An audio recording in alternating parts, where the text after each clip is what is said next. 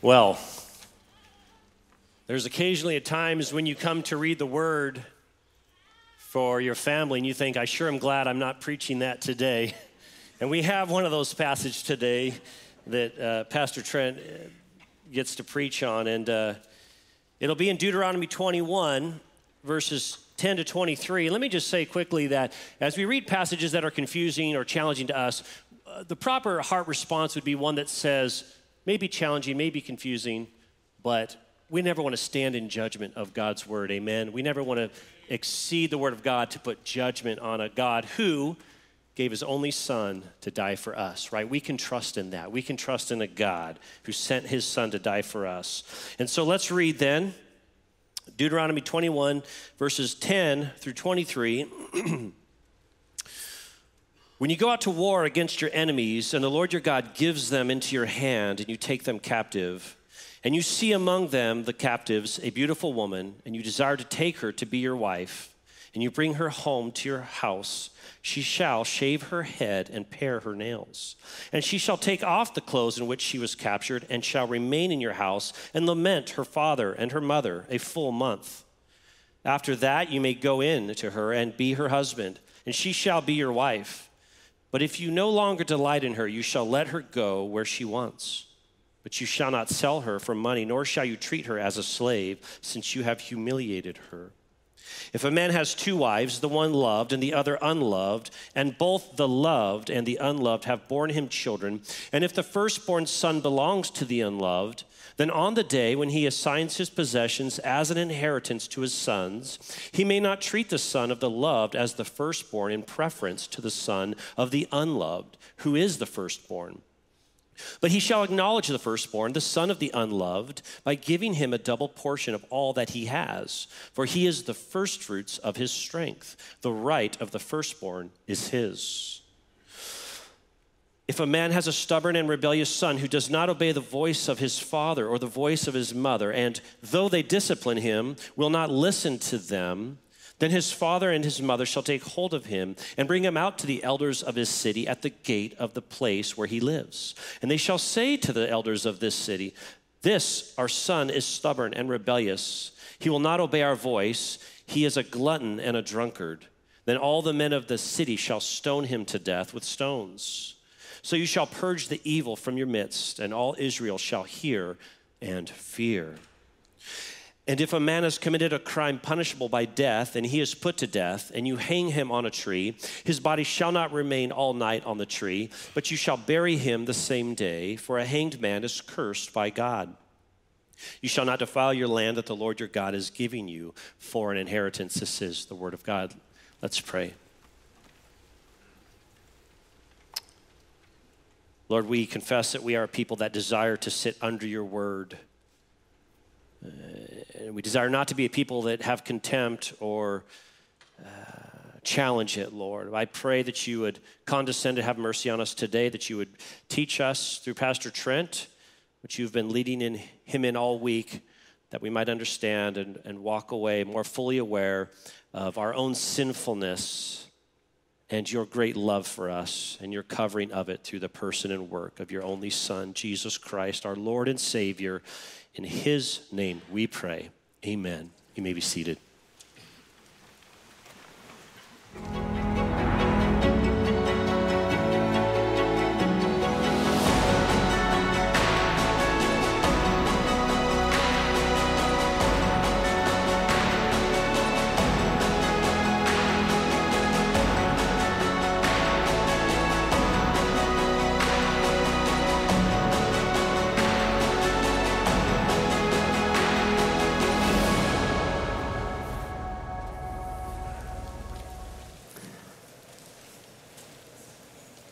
I found myself just sitting here this morning and weeping with joy.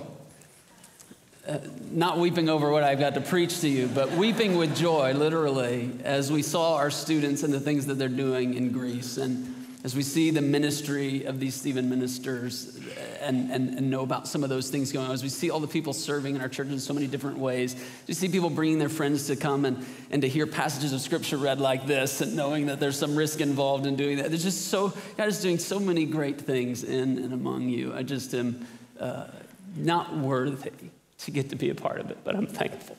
And I'm thankful for you. And some of what I'm going to say today is pretty difficult. And I just want you to know that all of it is out of love. God's given it to us because of love, and I'm sharing it with you today because of love as well. So with that being said, Lee was just out doing errands for her parents a day basically like any other day when a group of men in uniform jumped out of a car, grabbed hold of her, assaulted her, drug her into the car, and drove off. And Lee didn't know, as she was carried off by these men that day, that this would be the last time that she saw her parents ever again. And she was just 14 years old.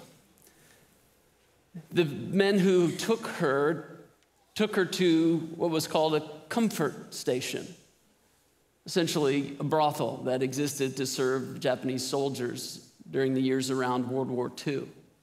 And she became one of tens of thousands of what were called comfort women, women who were basically forced into prostitution, 90% of whom died before the war even ended. How does this happen? Where did this begin? Well, these comfort stations existed already, but they really got escalated in December of 1937 when the Japanese began a 6-week massacre that ultimately came to be known as the Rape of Nanking. And it became known as the Rape of Nanking because over the course of these 6 weeks, as they were destroying this city, some 20,000 to 80,000 women were sexually assaulted in that place. When the world discovered what happened, people were rightly mortified. And the Japanese emperor, recognizing that this does not look good, wanted to try to make sure that such a thing didn't happen again with his armies. And so he commanded that the comfort stations be greatly expanded so that the soldiers would have appropriate outlets to express their sexual energy in a way that wouldn't lead to a repeat of what happened at the Rape of Nanking. It was an effort, we might say, to mitigate the effects of sin, and it was a poor one at that. What it ultimately led to was the kidnapping and sexual trafficking of many, many more women throughout Southeast Asia, especially China and Korea. What we discovered just a number of years ago is that these comfort stations also continued after the war with the knowledge of the U.S. and in which some American soldiers also participated. It's the kind of thing that everybody would certainly like to forget. When we read a passage like we just read here in Deuteronomy chapter 21, we find ourselves recoiling perhaps with some of what we read here. We find ourselves saying, this is terrible. This is awful. But then we hear about a situation like took place in Japanese-occupied China in the very lifetime of some of you sitting in this room. And we say, maybe actually what we discover in this passage is the wisdom and mercy of God in trying to limit the misery and the effects of sin in this world.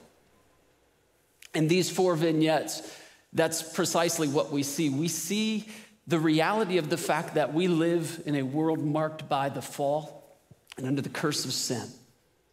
Each one of these situations are sad and terrible. Each one of these situations reveal a world that is not the way it's supposed to be.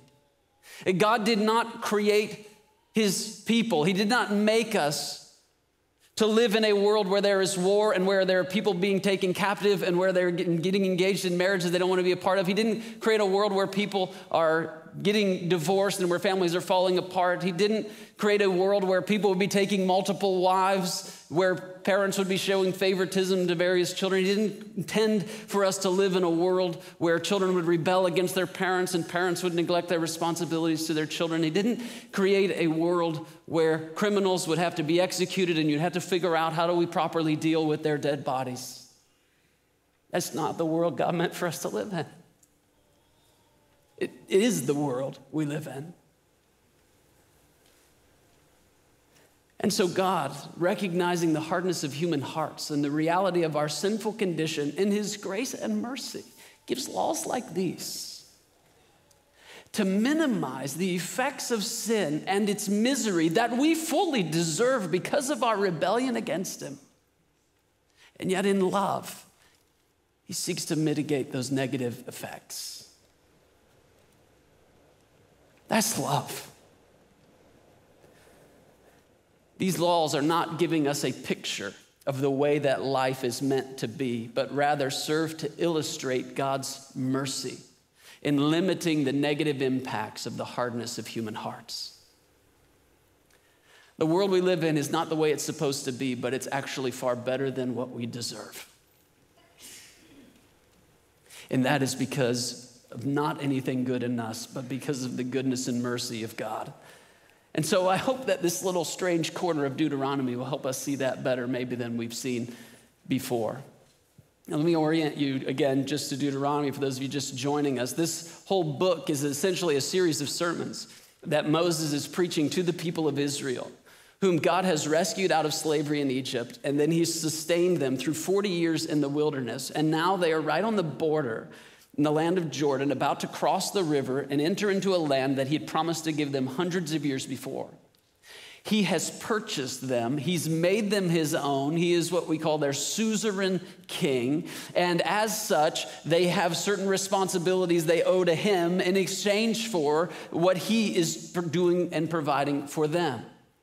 And what we're walking through are what God calls them to do in response to what he has already done for them.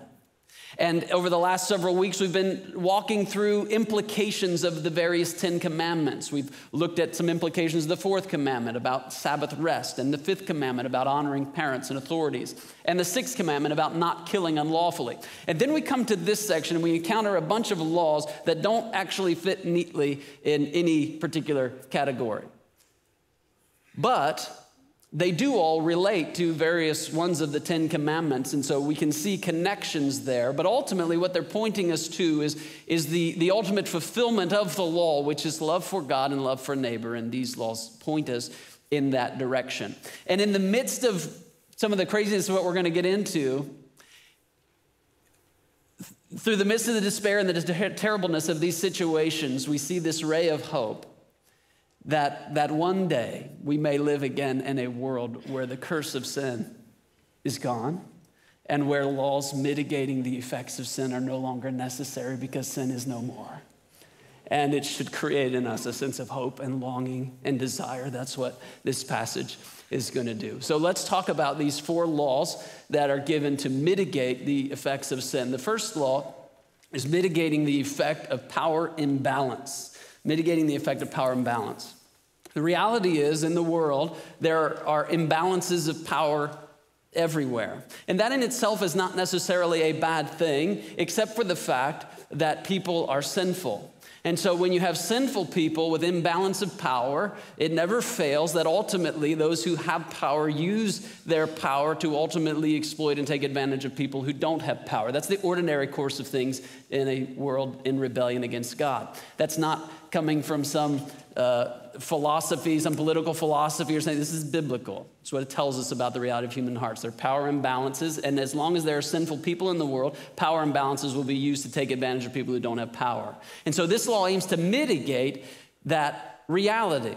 And one of the greatest power imbalances are in a situation where an army has just defeated a city and taken over, and those people are completely at the mercy of the conquerors. And when that situation happens, the people who suffer the most tend to be the most powerless, namely women and children. And so in this passage, God gives a specific, particular law to limit the effects of this power imbalance. And so we read in verses 10 to 14. When you go out to war against your enemies, and the Lord your God gives them into your hand, and you take them captive, and you see among the captives a beautiful woman, and you desire to take her to be your wife, and you bring her into your house, she shall shave her head and pare her nails. And she shall take off the clothes in which she was captured and shall remain in your house and lament her father and her mother a full month. After that, you may go into her and be her husband, and she shall be your wife. But if you no longer delight in her, you shall let her go where she wants. But you shall not sell her for money, nor shall you treat her as a slave, since you have humiliated her. So the situation is an army has conquered a city, and this is obviously talking about a city outside the land of Canaan, because inside the land of Canaan, all the people are to be devoted to destruction, and we dealt with that in prior weeks. This is a city outside the land of Canaan where not everybody is devoted to destruction, and it may be that a young soldier discovers there's one of these foreign ladies that strikes his fancy, and he decides he wants to have her. This has been a common situation throughout history. The common situation throughout history, though, in the ancient Mediterranean world and actually through most of the world, through most of history, is that when an army conquers a people, the women are ultimately at the sexual whims of the conquerors. There are no rights, there are no protections. The winners do whatever they want. Well, God says, not so with my people. It will not be this way. When you go in and you conquer a city, if you have an interest in one of these women, here's how it's going to be. Your interest in her is not as a sexual object. Your interest must be in her as a wife. That's huge. It still strikes us as strange and unpleasant, perhaps, but this is unheard of. And not only that, not only must you think of her as a wife, but you're to bring her to your home, and you're to give her 30 days, the typical period of mourning. You're to give her 30 days to mourn the loss of her mother and father and her life as she knew it. And you allow her to go through a process of transformation, in a sense. The shaving of her head, the clipping of her nails, the taking off of the old clothes is a sense of transitioning from one way of life to a new way of life, maybe part of a mourning ritual. We're not entirely sure. But when you look at this law and you ask, who does this law serve to protect? Whose interest is this law given for? This law is given for the woman. It's given for the powerless. It's given to protect her from what would ordinarily happen at almost any point in history anywhere in a similar situation. Now, not only must you give her this month to mourn, but the Israelite soldier is supposed to also be taking that month to actually reflect on whether or not he wants to take this woman as a wife.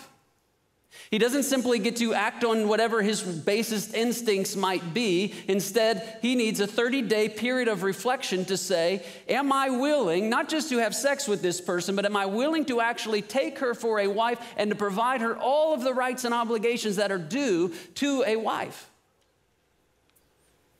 And if, in fact, they go ahead and enter into that relationship, then he is responsible to do exactly that. Now, the reality, again, of life in this fallen world, and because of the hardness of human hearts, is that sometimes marriages don't make it. And sometimes they don't make it for reasons the Bible describes as essentially biblical reasons for why marriage might end, and sometimes for non-biblical reasons, but the reality is some marriages don't make it. And here's the extra protection that is given to this woman. When the marriage doesn't make it, you are not free to sell her into slavery. You're not free to make her your own slave. She is an image bearer of God, and she shall be treated with dignity and respect, and you're to let her go free.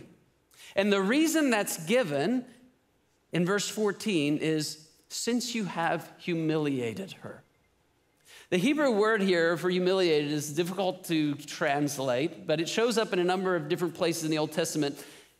It typically shows up in contexts that have to do with violation of a sexual sort, with actual sexual assault, and with humiliation and bringing shame of someone. And essentially what's being said here is, you have already humiliated her by taking her in this way and essentially violating her. You are not to add further to the shame that you have already put upon her. This is a law that aims to protect the powerless against those who had power, and to ensure, in the midst of a fallen world where there is sin and all of the negative realities that this captures, the aim is to mitigate the negative effects of such a situation. Now, we read this again through our 21st century lens and we say to ourselves, man, I'm really glad to be a woman living in the world today and in the West particularly, and not a woman living at this time. And that actually is a good and right instinct. It is better on many different levels. But one way that we haven't actually made much progress, and maybe even worse than in the time when this was written, is with regard to respect for women's sexuality. Biblically speaking, for a man to have sex with a woman is to engage himself to provide for her all the rights of a wife. That's what it means. If you're a man and you're going to engage in a sexual relationship with a woman, what you're doing, biblically speaking, is you're committing to provide for her all of the rights that are due to a wife. And when we permit ourselves to get involved in a sexual relationship with somebody outside the biblical order, which is commitment, covenant, and then the consummation. And when we allow ourselves to get out of that order and we consummate the relationship, and maybe there's a commitment and there's probably never going to be a covenant made, what we're doing is we're essentially agreeing to be concubines. Except it's actually worse than that, because concubines actually had some rights and protections. And we're actually willing to give ourselves away sexually for far less than what even a concubine might have. And we think it's normal. And I want you to see, in the context of even a war situation, God says that's not any way to be involved in sexual relationships.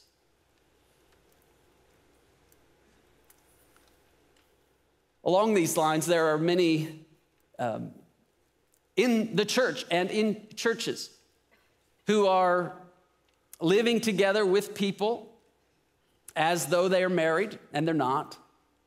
Living in sexual relationship together with each other as though they're married, and they're not.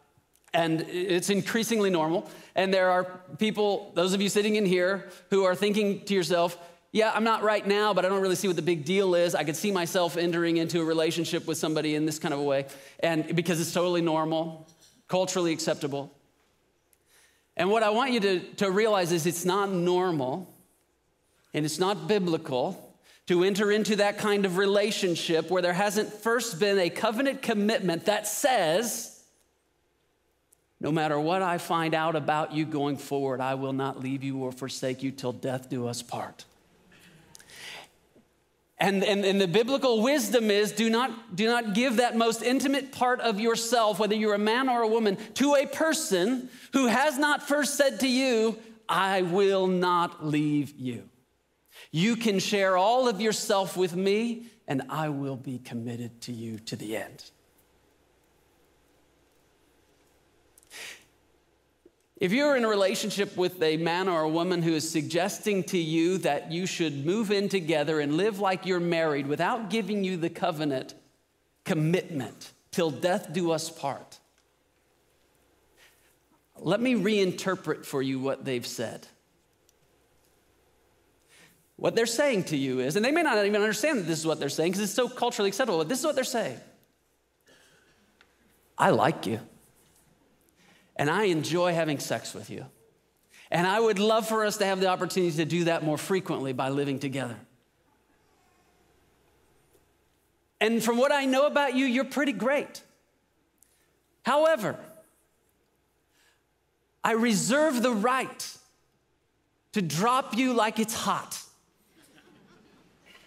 if I should discover something about you I don't like. And I reserve the right to say, right now, you're the best I can do, but I'm not willing to lock myself into you because I still believe there might be somebody out there better than you who's willing to take me, and if they will, I'm going to drop you. So I'm committed to you, totally, until somebody better comes along. And until it suits my own best interests. I will not hurt you until it suits my own best interests to do so, in which case all bets are off. Are we good? Can we do this? You should be insulted that someone would treat you that lightly.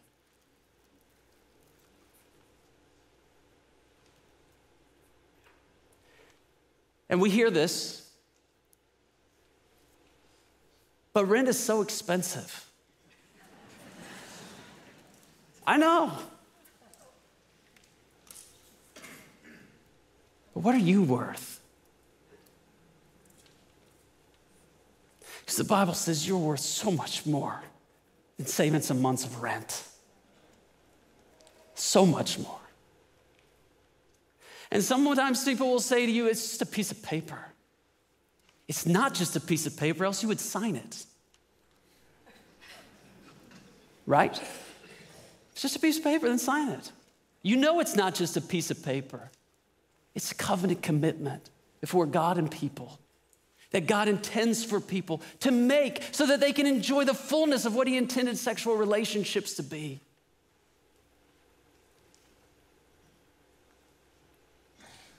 And I want you to experience that goodness that God intends for you. And I don't even want it half as bad as what he wants it for you. So we see in this law the protection of the powerless against those who have power and are likely to use that power to exploit and take advantage of those who don't. And we can extrapolate from that and ask ourselves, where else do we see situations where people who don't have power are liable to be manipulated and exploited by those who do have power? And you can know that God's heart is actually with those who are likely to be taken advantage of. And you, as a person who loves him and loves his heart, can join in the side of saying, I want to do what I can to protect and defend and support those people who don't have a voice and who don't have power. Because that's God's heart. And it should increasingly be our hearts, wherever we see it. The second law we see is mitigating the effect of partiality in the home. And I'm just going to read it for you, and then we'll talk about it again. Verse 15, if a man has two wives, the one loved and the other unloved, and both the loved and the unloved have borne him children, and if the firstborn son belongs to the unloved, then on the day when he assigns his possessions as an inheritance to his sons, he may not treat the son of the loved as the firstborn in preference to the son of the unloved, who is the firstborn, but he shall acknowledge the firstborn, the son of the unloved, by giving him a double portion of all that he has, for he is the first fruits of his strength. The right of the firstborn is his. So there are two issues we need to talk about. One of them is what this passage is really about, which is how do you deal with the situation of a birthright and who it properly belongs to. But the immediate presenting situation that strikes us as more odd is that we're talking about a situation where a man has two wives among God's people. Bigamy or polygamy. And what do we make of this? Well, as you read through the Old Testament, you'll discover is that there are multiple ones of God's people, even heroes of our faith, who have multiple wives. That's an uncomfortable reality for us. And what you'll also find as you read through the Bible is that that practice is not explicitly condemned. In the Old Testament, as we read through, what we discover is that God at least tolerates the reality of the fact that due to the social situation at the time that men would have more than one wife in some cases. Now, the reality is this was not nearly as common as what is sometimes supposed. It was generally only kings, who Deuteronomy explicitly forbids from having multiple wives, but generally people with position, power, and wealth who would engage in these kind of relationships. So that's That's the situation. Furthermore, as we read through the Bible, we see that this is not a good situation. Basically, every example we see of polygamy, as we read through the Old Testament, is saying to us, this is a bad idea. You probably shouldn't do this. Look at the troubles and the problems that this causes. So there is an undermining of a polygamous situation as we read through the Old Testament, and certainly once we come into the time of the New Testament. And we can also say about this situation that just like Jesus said about divorce, he could also said about polygamy, that from the beginning it was not so. That this is tolerated because of the hardness of human hearts. But this is not God's creational intention. God's creational intention is one man and one woman in a lifelong covenant relationship together called marriage. Now, when we read about polygamy, we say to ourselves, we read these passages as 21st century Westerners, and we look at them, we're like, man, these people are so messed up. 3,500 years ago, or they're just so messed up and crazy. I'm glad we don't live in a time where people do crazy stuff like this. Well, people do still do this in multiple parts of the world. It's illegal in our own country, and that's a good thing. It shouldn't be legal, as it does create all sorts of problems. But we actually have normalized something else that, from a biblical perspective, is actually more abnormal than polygamy. And I'm talking about divorce. Because of the ubiquity of divorce, think of it as being somewhat normal. And it is normal, right? 50% or so marriages. And I'm not here to harp on divorce. I'm just saying we see it as normal. It's basically a normal way that marriages come to an end right now. But biblically speaking, that's actually farther from creational intention than even what polygamy is. One Old Testament scholar and ethicist writes this. He says, whereas polygamy is a kind of expansion of marriage beyond the monogamous limit intended by God, divorce is a severing destruction of marriage. Polygamy multiplies relationships where God intended a single relationship, but divorce destroys that relationship altogether. In other words, from a biblical perspective, divorce is actually further outside the biblical norm than polygamy would be. I'm not trying to make a case for polygamy. Don't hear what I'm not saying. I'm just saying we have to recognize and appreciate when we stand in judgment on people living at other points in history that things that we think are normal, we're actually farther off from where they are. If you polled Americans and said, which is worse, polygamy or divorce, 99% would say polygamy. Biblically speaking, we're actually farther off the mark.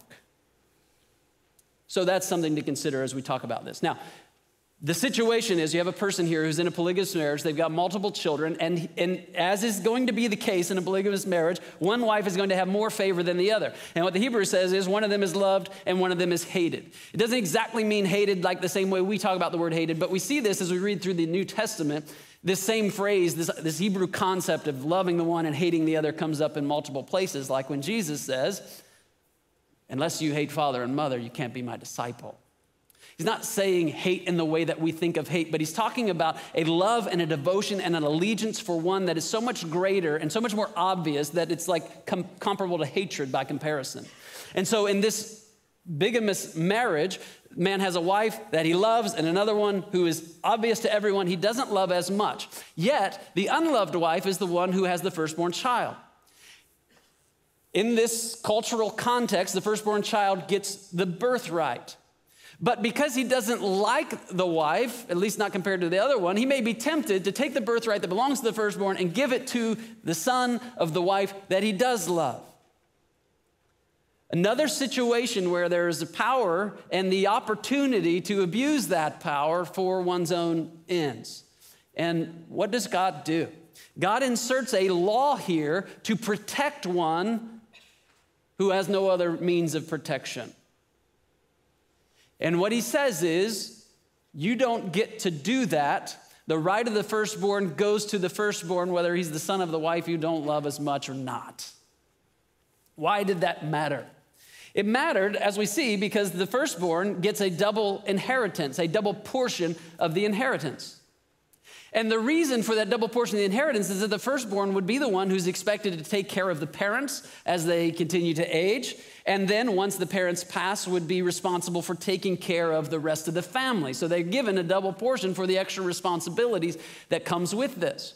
But to take the right of the firstborn and give it to another not only deprives them of the inheritance that's rightfully theirs, but it actually puts them in it's a dishonorable position. They've been shamed, essentially.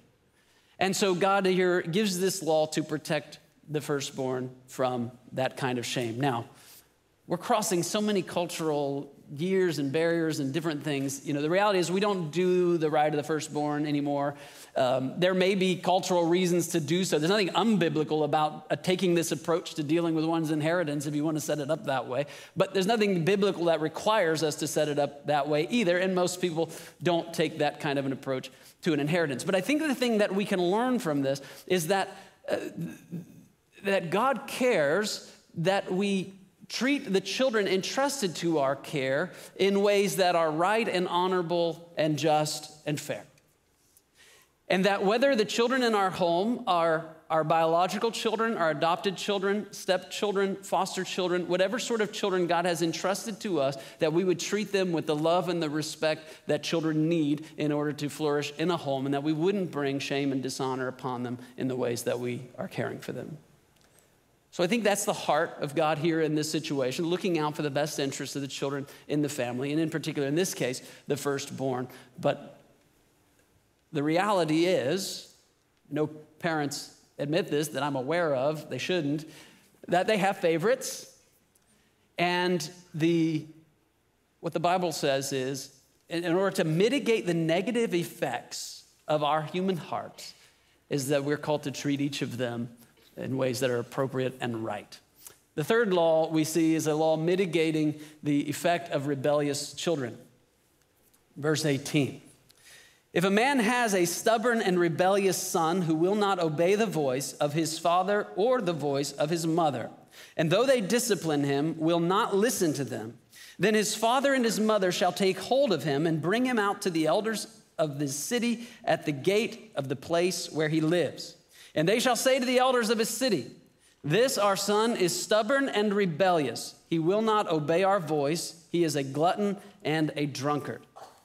So the situation here is one in which the family has a son. We're not talking, this is not a toddler who keeps digging in the trash and you keep saying, don't dig in the trash, and they keep digging in the trash. This is not the situation even of a teenager who's experimenting with alcohol or drugs. This is a situation where you have a young adult who is persistently and consistently, stubbornly rebellious against their parents, and they will not heed instruction. This is not a situation where the parents have neglected their responsibility to their child, but the text explicitly says, though they discipline him, he will not listen.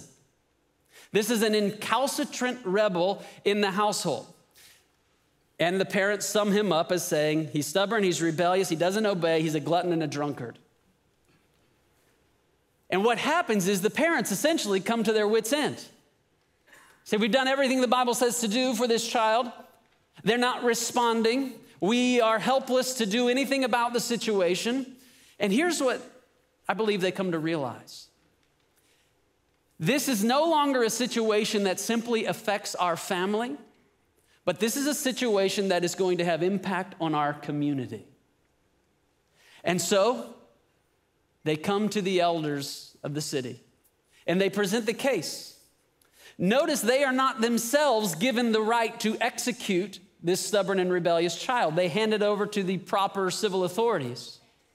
And those civil authorities, then they weigh the case, and they likely would be familiar with the situation. And if they concur with what the parents have said, then we read verse 21, then all the men of the city shall stone him to death with stones. And so you shall purge the evil from your midst, and all Israel shall hear and fear. Pretty drastic solution, we might say. But what are we to learn from this, and what are we to take away from this? First of all, we don't have any biblical example of this law actually being put into effect. So we don't know that it ever actually happened. However, it probably would have given some teeth to parental efforts at discipline for the child to know that such a law existed if they persistently and stubbornly continued to rebel against their father and mother. You see, what the fifth commandment reminds us is that children are to honor their parents. And what the New Testament reminds us about that commandment is that it comes with a promise that you may live long in the land. Now, think about this. In Proverbs chapter 19, verse 18, we're told, discipline your son, for there is hope. Do not set your heart on putting him to death. In other words, the parent who neglects to discipline their child is essentially setting their son up to be the kind of one who meets an early death. Now, in our current cultural context, that's not going to happen because you hand your child over to the elders. They're not going to be stoned. They're not going to meet an early death that way. But the fact of the matter is, if we fail as parents to do our parental duty of disciplining and training our children in the way they should go, we very well are likely setting them up for an early departure. Now, that's a proverbial piece of wisdom. The reality is that there are children who are submissive who sometimes die early. And the reality is that there are parents like these who are faithfully disciplining their children, and yet they wind up in this kind of a situation. So we're talking about wisdom here, not necessarily promises about the way things will go. But the ordinary course of things is that in a household where parents are training and disciplining their children in the way they should go, that those children are going to be set up to be better off in life than in a household where they're not, or where the child refuses to receive the discipline that is given. The fact of the matter is that the home and a stable family is the foundation for a stable society and community. And where the home and the family are undermined, devalued, broken, and falling apart, that's going to have immediate impacts not only upon the family itself, but upon the church and upon the community. And so this law aims to mitigate some of the negative effects of what can happen when family goes wrong. Patrick Miller writes that the parents are the first rank of persons whose authority must be acknowledged in order for human community to work in behalf of goodness and peace. When we're teaching our children what it means to honor their parents, we are teaching them what it means to honor every other authority in their life as well.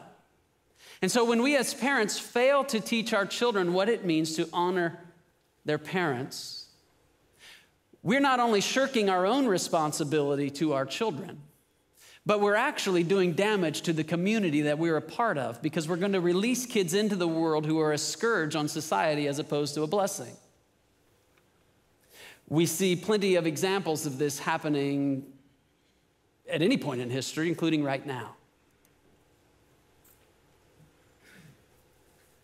There's a challenge we face as parents who are trying to teach our children what it means to honor us and honor our authority, and thereby to learn what it means to honor every other authority in their life, including God. And the challenge is that there's a really strong trend to want to be our kids' friends, and particularly as they get older into their teen years.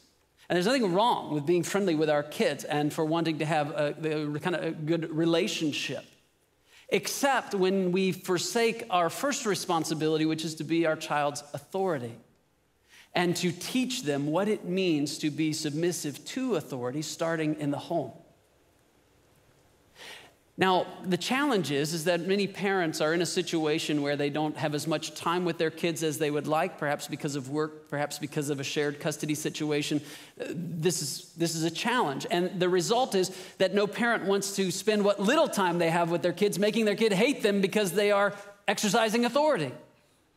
And so they want to be going along and so on. But it is the parent's job to execute, to demonstrate authority, and to do so in such a way that the child learns, both from being small to when they leave the home, that mom and dad are to be honored and respected, and not just them, but so also are teachers, and so also are my coaches, and so also are the police, and so also are the leaders of my government.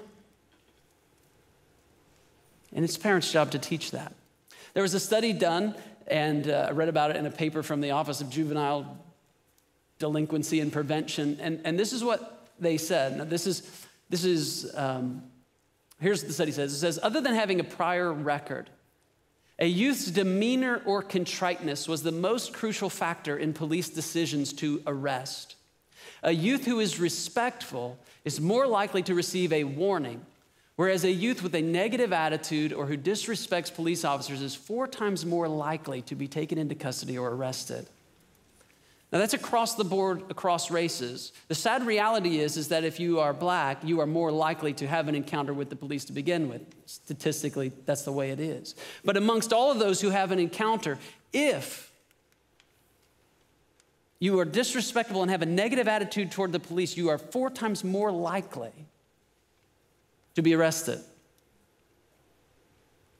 Where are children to learn that having a negative and disrespectful attitude toward authority carries consequences? It's not the police's job to teach them that. And it's not the teacher's job, and it's not the coach's job, and it's not the government's job. That's our job as parents. That if you have a negative and disrespectful attitude to the authority in your life, there will be consequences. And they don't get less as you get older, they get worse. And now you might be sitting out there saying to yourself, yeah, people should really tell the people in the black community that if they would just tell their kids when the police pull them over not to drive off and run away, then we won't keep having the same kind of bad outcomes that we've been having. The reality is there is truth to that, and it needs to be said in the right context by the right people. But do you think that they're the only ones who have problems with authority? Let me ask you this. When the properly constituted authorities in our government or even our church asked you to wear a mask, how did you respond? Because as far as I know, we all have different opinions about whether they work or not. That's neither here nor there, but there's nothing unbiblical about it. We can talk about that later. I'm happy to. But there's nothing, I don't believe anybody was asking us to send. How did you respond when the authorities in your life asked you to do that? Did you respond with a negative and disrespectful attitude? You see, the reality is all of us have an authority problem. Even the ones of us who think we don't have an authority problem. We got an authority problem. I got an authority problem. And the reality is, what all of us deserve is what this child gets. The Bible tells the story of the prodigal son. What's the prodigal son? He's a glutton and a drunkard who takes and rebels against his father and runs off into a far country and does everything that he knows is wrong. He won't listen to anybody, makes a mess of his life. What does he deserve? He's exactly the kind of person who deserves what this passage prescribes. And so are we, because our authority issues aren't primarily with people, they're with God. And what we deserve is to be stoned to death. And yet Jesus tells us that story to tell us about God's posture of mercy and love and patience with rebellious sinners like us who have authority issues. And it should give us the ability to also be patient with others as we are working through our own authority issues, while at the same time training our children what the Bible says about how we properly respond to authority. And we have a responsibility as adults, parents and grandparents, to model for our kids what honoring authority looks like, which starts with how we engage with and talk about our own parents, how we talk about and engage with police when we get pulled over, those of you who get pulled over, how we talk about authorities in the church and how we talk about authorities in government. We're showing them what it looks like to honor authority one way or another. So we have a responsibility. Finally, the law mitigating the effect of capital crimes. Because y'all haven't had enough yet. If a man has committed a crime punishable by death and he's put to death, you shall hang him on a tree. His body shall not remain all night on the tree, but you shall bury him the same day, for a hanged man is cursed by God. You shall not defile your land that the Lord your God is giving you for an inheritance. The man is not killed by hanging. He's executed, probably by stoning, and then he's later hung up. And the reason he's hung up is not because the Bible says you need to hang up somebody like this, but he's hung up because that was a common cultural practice as an example to people that if you break the law, this is what's going to happen to you. The idea was to instill fear in people, and so it is. Now, there's some question about this phrase, for a hanged man is cursed by God. What does that mean? Is he cursed because he was hung, or is he hung because he was cursed? The answer is he is hung because he was cursed. In other words, we're talking about a situation where a person has broken God's law and thereby has gotten for himself the death penalty. He has fallen under the curse of God in its most ultimate form, which ultimately separates him from the covenant community and even from life itself. It was a shameful thing. And so God says, if you do that and you hang them up, you need to take them down before the end of the day. Why?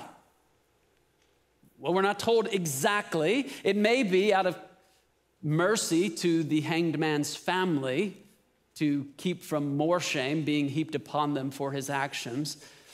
But probably it's more practical than that if a body is left hanging up overnight, it won't be long before birds and animals come and do their thing and scatter uncleanness across the land. And so God says before the end of the day, they need to be taken down, they need to be buried because dead bodies were ritually corrupting. And so it's somewhat preventative. But here's what's striking about this passage. It is a shameful thing to be executed because of breaking God's law, and furthermore, then to be hung up as an example of what happens to law breakers. And so when we come to the New Testament, and the Apostle Paul uses this example to describe what Jesus did, it should astound us. In Galatians chapter 3, verse 10, he writes, "For all who rely on works of the law are under a curse. For it is written, cursed be everyone who does not abide by all things written in the book of the law and do them." It's right out of Deuteronomy. If you don't do everything Deuteronomy says, you're under a curse. Now it is evident that no one is justified by God, before God by the law, for the righteous shall live by faith. The law is not of faith, rather the one who does them shall live by them. And here's the good news. Christ redeemed us from the curse of the law, illustrated by being hung up, by becoming a curse for us. For it is written, cursed is everyone who is hanged on a tree, so that in Christ Jesus the blessing of Abraham might come to the Gentiles, so that we might receive the promised Spirit through faith. What Deuteronomy says is that we've all broken God's law, therefore we are all rightly under his curse, and we see the evidence of it around us every single day.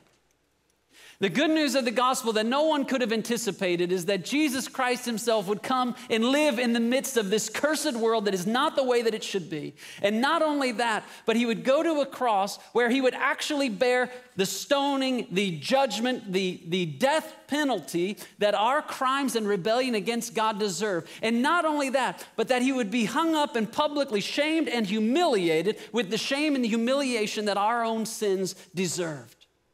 And in so doing, bear the very curse of God for our law breaking, so that we who only deserved curse might instead receive the promised blessing of the Holy Spirit and the gift of salvation.